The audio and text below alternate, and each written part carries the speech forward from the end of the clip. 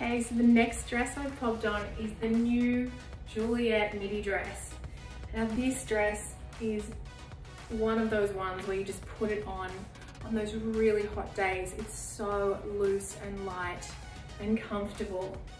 It's got beautiful buttons down the front. I've actually undone one of the buttons. It's got another button you can do up, but that's the beauty of this. You can cheat it. So if you like to wear it quite low in the neckline, you can just undo a few buttons and just tuck it under.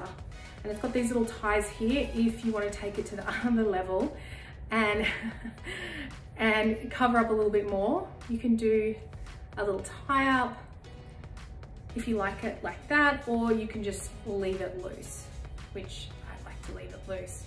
And then it's also got these drawstrings, more definition to the waist. You can just tie it at the back. Gives you a beautiful defined waist, which you could also belt. This would look lovely with a belt. So that is tied at the back, or you can tie it at the front and then give it a little bit of a ruche.